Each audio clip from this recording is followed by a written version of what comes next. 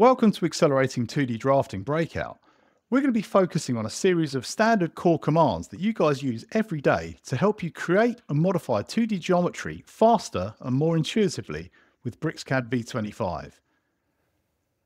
We've looked at standard commands that you guys use on a daily basis, and V25 has looked at areas as to how we can improve this, making your workflow much faster and much easier. For the breakout, we're going to create some geometry from scratch because we understand this is something you guys do daily. So we're going to be using the cross-section of the butterfly valve, and I've sped up some geometry creation, but this gives us a good chance to look at the new fresh interface of V25. You'll notice here the status bar, the icons are a lot cleaner and a lot crisper, and accessing the menus are very easy. The quad command has been updated as well with additional context menus, and also the ribbon layout is much improved, giving you a lot cleaner interface to work with. Using 2D parametric constraints on this tab enables me to show you one of the new features in V25. You may have noticed in the past when you overdefine a profile, it will then conflict and bring up an error message. In V25, we've got the option now of creating reference parameters to the values. So you'll notice here where I've got an angle, setting the 45 degree, is conflicting with the horizontal value. So you can select the dimension tool and drop down under reference and set it as a reference value, and it puts a parenthesis around the value, meaning it's either a driving dimension or a driven dimension, making it very easy to change the reference. Keep the view cleaner by hiding and showing the relationships and dimensions within the 2D parameters box, making it easier to navigate. We're just going to build some construction geometry to form part of the stem, and also save a view which we can recall later on in the demo. Now we've got some geometry on screen, we can introduce one of the productivity enhancements we've made to the trim tool. You'll notice in quick mode how sharp the boundary detection is. It's vastly improved and really easy to predict, and offers real productivity gains to you, the CAD user. You have much more accuracy when trimming across multiple boundaries. You'll notice here the preview is instant, giving you much more feedback as the user. I've also selected more than one entity. There's a tool called selection cycling that's been added this year, which I'll come on to later, and allows you to identify any overlapping entities. The trim command also works a lot better across hatch boundaries, making it really easy to pick up hatch regions and close boundaries, enabling really fast 2D edits. I mentioned this when in the trim command. We've added another productivity enhancement called selection cycling, which is new to V25. It allows you to pick any overlapping entities and choose which layer to reassign it to or delete it. And it's great when working with imported files with any overlapping entities. Performance and productivity are baked into V25, and the mirror command has been drastically improved.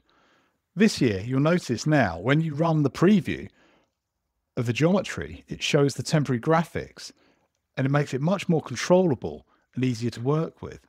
It's much more predictable and intuitive, particularly for those users that have migrated from another 2D CAD tool. It behaves just as you'd expect.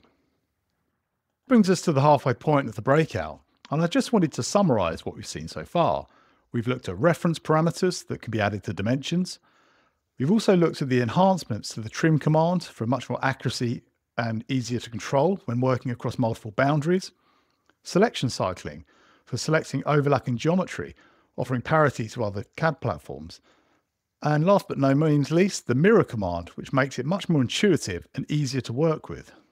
In the second part of this breakout, we're now going to look at some of the additional functionality that we've added to BricsCAD for standard tools that you guys use every day. First of all, we're going to look at the enhancements that we've made to the table functionality to give it that kind of Excel-based feel. We'll also introduce the new dimensioning tools that we've offered that adds a lot of parity to other DW-based platforms. Improvements that we've made to the scale command, which is a commonly used feature, and also the publishing, how we can better collaborate with suppliers.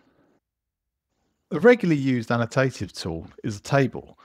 In BricsCAD 25, we can now drag the cell content, and if you right click, you can choose whether you copy the values sequentially, or you can select the value and just copy and paste, giving you that sort of Excel based feel. And it's very quick to duplicate data. The functionality enhancements don't just stop there. You've also got the ability to copy formulas from one cell to another.